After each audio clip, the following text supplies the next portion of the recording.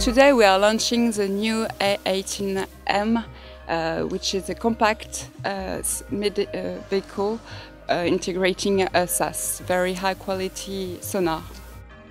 The A18-M is specially designed for mine countermeasure operations. Its main objective is to detect mine, bottom mines or maritime mines.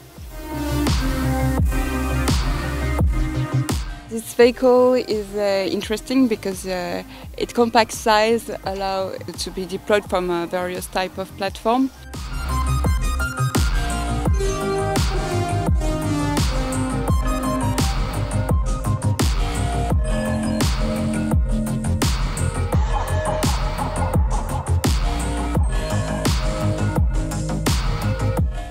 This morning you will be seeing a demonstration of our latest AUV, the A18-M, M for underwater mine warfare.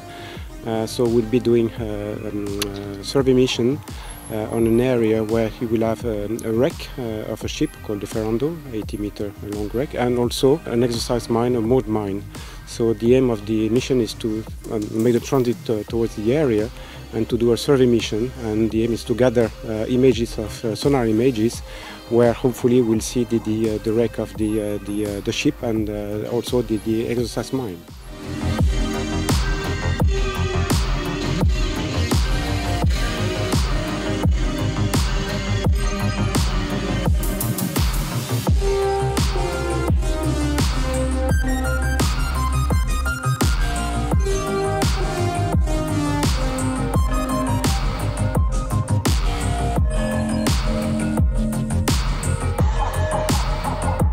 So the mission started from that point here, and then the AUV did a pattern in order to try to cover the entire area in order to detect possible objects of interest.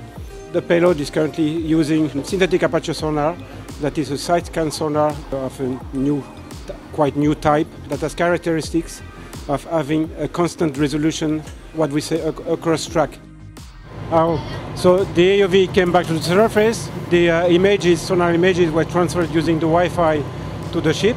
So we can see now the image that has been recorded inside the vehicle by the system and transferred to the ship using the Wi-Fi.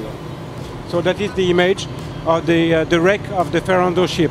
After processing using our own software, you can see a new image of the wreck there, but you can see also the image of the mine that is just there.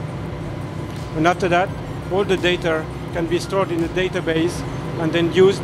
If, for example, you can come after a few months, a few weeks, a few years, you can see also whether the mine is still there or not, or whether some other objects may have appeared.